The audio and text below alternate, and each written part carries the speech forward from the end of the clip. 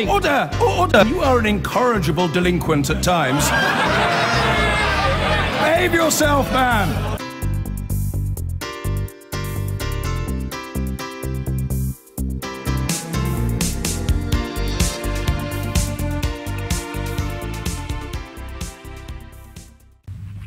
He is regarded, according to some observers, as a rather impressive operator. He is the chief of the defence staff and thus the most senior military officer in the land. He's the head of Britain's armed forces, and he spoke out against Jeremy Corbyn. I'm desperately trying not to indulge in any language that could be described as exaggerated or indeed tabloidy, but I've heard it described as misspeaking today. General Houghton is his name, General Sir Nicholas Houghton. And the Labour leader, if you're wondering why we're talking about this, has I think bared his teeth for practically the first time since he got the gig. The Labour leader has described General Sir Nicholas Houghton's remarks as a matter of serious concern for which he should be disciplined. For which he should be disciplined. So that is, I think, the first time I've seen his canines, isn't it? Jeremy Corbyn's canines? First time? I can't remember seeing them before. He's cool, and you've got to give the fella credit for picking a fight with someone who's, you know, not exactly what you'd call a patsy or a pushover, is he? You know, sort of picking a fight with some sort of nameless Romanian, the mark of a coward, picking a fight with a chief of the British Defence Staff, arguably could be construed as quite courageous. He's not regarded as a man who would misspeak. A source has told newspapers that he would have been aware of what he did yesterday on the Andrew Marr programme. In fact, there's a quote in some papers. When he says something, he intends for it to have an impact. He does not make things up on the hoof. Gary's in Ilford. Gary, what would you like to say? Yeah, good morning. I'm not a fan of Jeremy Corbyn, nor have a really specific view on him, but Sure. when he made the statement that he would never press a nuclear button. Yes. And I kind of asked around, and this echoed with so many of my friends who are not exactly Labour supporter, and they all agree that yes, we shouldn't have nuclear weapons. It's one thing that a lot of my friends and people I bump into seem to agree with.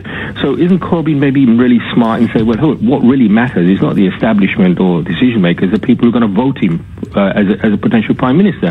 Because I can't see, I can see a significant, not majority, maybe some people in this country feeling the same way about in having the cost of having nuclear weapons if you're never going to use it.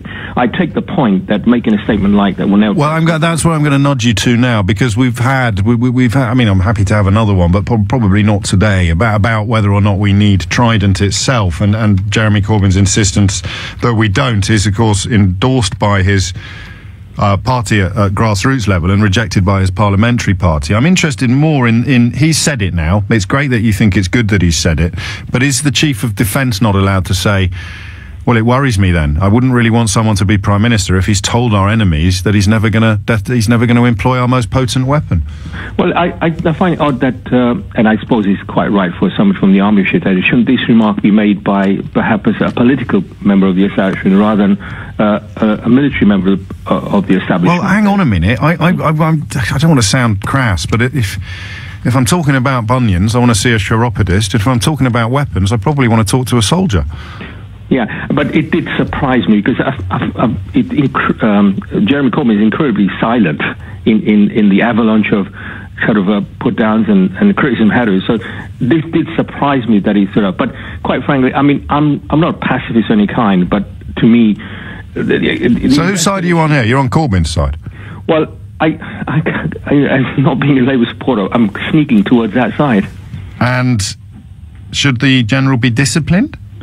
No, I think that surprised me that he should just kept shut. He shouldn't have said anything quietly. You are a diplomat. You are a diplomat. Are you the ambassador for Ilford? Are you representing Ilford on the world stage? Because you're not actually giving me anything here. I mean, I appreciate you've got a burgeoning and slightly surprising respect stroke affection for Jeremy Corbyn, but you don't think the general should have said what he said, but you don't think he should be punished for saying it, and you don't have a massive problem with Jeremy Corbyn saying what he said, but you can see how it could be construed as dangerous in some quarters. Well, yes, being a diplomat... No, too diplomatic. Marriage.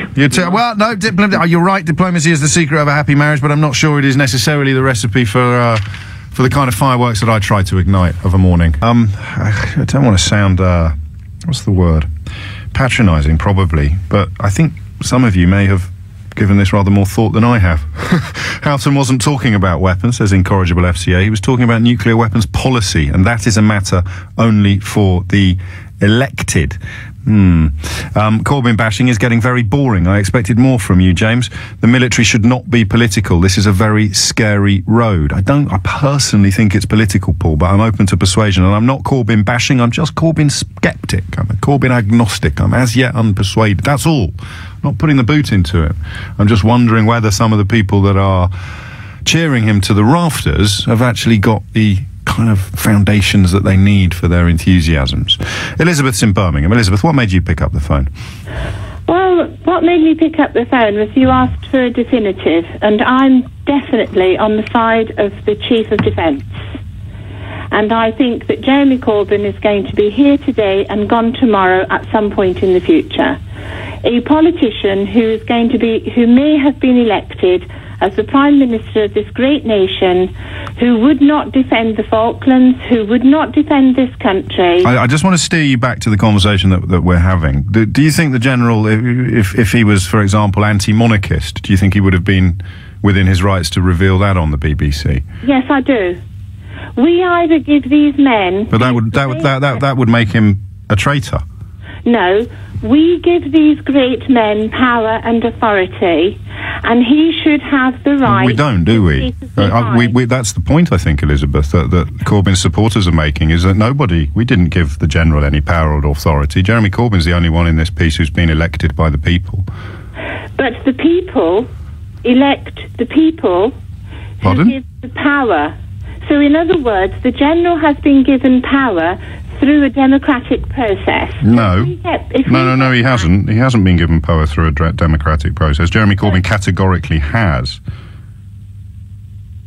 But you're on the side of the person who's been appointed by a politician. Jeremy Corbyn has been elected by members within his own party, which is open to everybody. Corbyn was not elected. Which is open to everybody, Elizabeth. I mean, I don't think we can have an argument about whether or not Jeremy Corbyn has been. Your original question. Yes.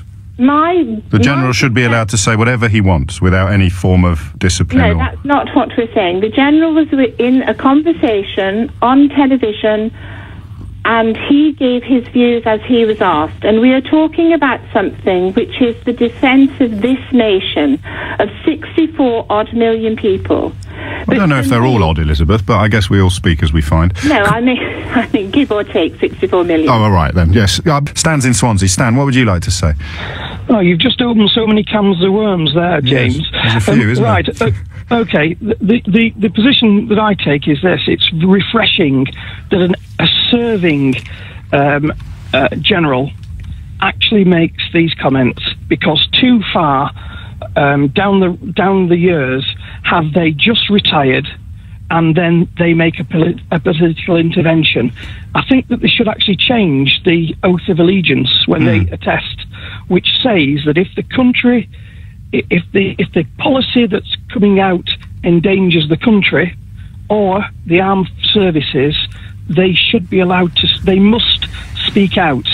There's a touch of dewy-eyed sentimentalism about this, if you'll allow me to say so, for the very simple reason that just because you've risen to the top of the army doesn't mean you're a brilliant analyst of international relations or even actually defence matters. It just means you're a very good soldier.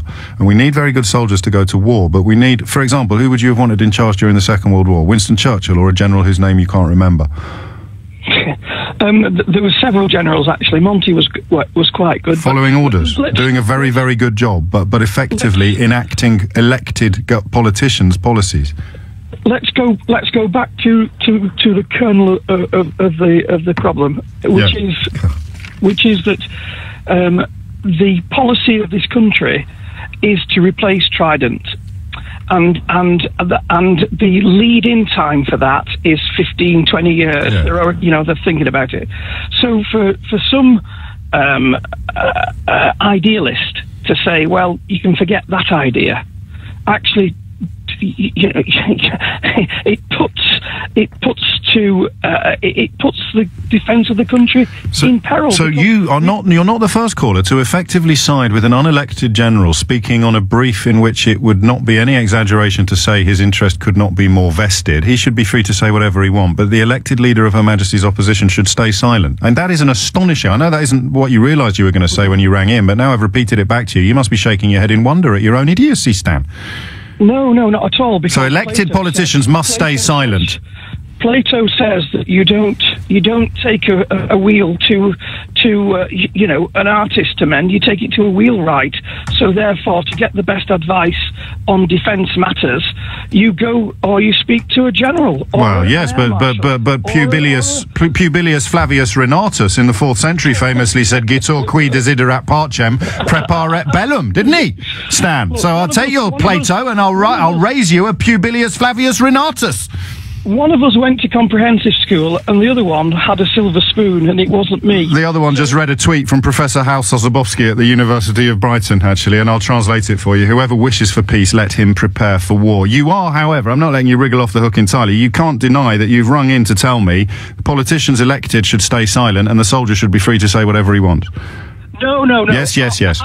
Absolutely not. You did. If Jeremy Corbyn says that he's not going to do A, B or C, then a general or a field marshal or an air commodore or an admiral has to say, look, old chap, what you're proposing is not correct. Precisely. He has to say, look, old chap, one-on-one in private, not look, nation, when the man he's talking to, the old chap that you refer to, isn't even there.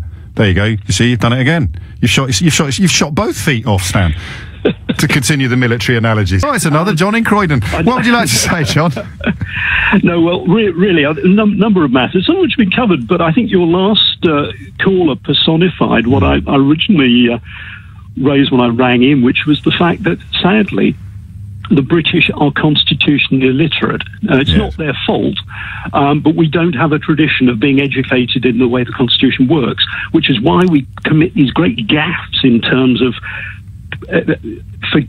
confusing principle with policy and all this kind of thing, which is what we're really up against here. But there is another one which was referred to was, of course, the slight aspect in the background of this. We've got a system here which, for kind of post-imperial reasons, rather romanticizes the military at the expense of democracy. And we heard that earlier with lines like defending our nation, these brave men, and quite right, these men are brave, but equally that doesn't make them politically astute. Yeah, and we shouldn't ever forget that one day it was a Labour government, a bunch of tanks rolled up at Heathrow without authorisation, and they just parked there. And they did it. It was done effectively as a kind of signal that a large number of military were unhappy with having a Labour government, because invariably I don't remember that. You're educating me now. Yeah. There was a squadron, a small sort of group of tanks pitched, and it was basically because there is serious disquiet amongst many of the military about what are frequently, though not always, Labour policies, which tend towards the, if not entirely abolitionist in terms of the deterrent, then generally they tend to be rather less bombastic than some elements of the sort of more right-wing... Yes, I mean, their supporters would say more peaceful and their enemies would say more naive. Indeed. But I think we have to see this intervention by the general in another way as well. And I think it's part of a kind of below-the-line early shot in the debate now about a Trident replacement. And the broader question as well, which you refer to, of the relationship between government and army, which is why I wonder whether, because I said at the outset it's the first time I've seen Corbyn's canines, and I wonder whether the reason why he bared his teeth on this is because of the comment that was made anonymously last month about the possibility of a military coup if he ended up being Prime Minister. He sort of feels perhaps under attack. Yes, there is undoubtedly a considerable sort of swell of opinion that is highly anti-Labour, it's highly the abolition of a nuclear deterrent, or even, we might retain a bit of one, but the debate tends to be skewed in a very binary kind of fashion. Well, and as is often the way with sort of binary and sort of, if you will, unintelligent politics, UKIP take the cake, because I think their policy last time I checked was that we need a much, much bigger army, but we should never ever go to war, which kind of sums up the dewy-eyed sentimentality that masquerades for patriotism in the hearts of cowards and charlatans.